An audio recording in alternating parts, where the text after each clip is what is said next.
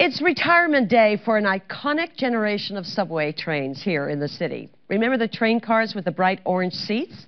Well, after today, all that's left are the memories. Rob Leff gets rider reaction.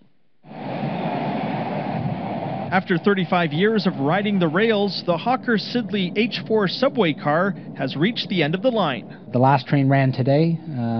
Did one trip from Kennedy to Kipling and then back to Kennedy and then into the yard. The most striking feature of the H4's design, the big orange vinyl seats.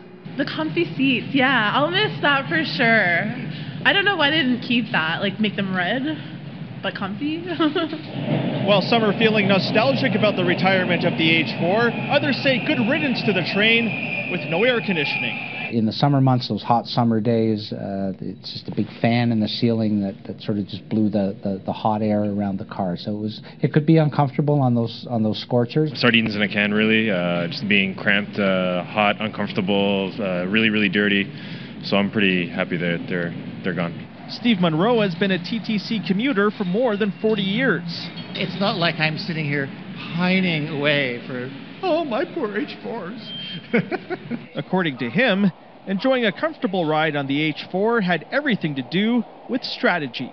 So if you happen to be in the right part of the car under the ceiling fan and getting some cooler air blown in, that was fine, but it was all about positioning. It was all about positioning, yeah. The TTC happy to be going out with the old and in with the new and improved.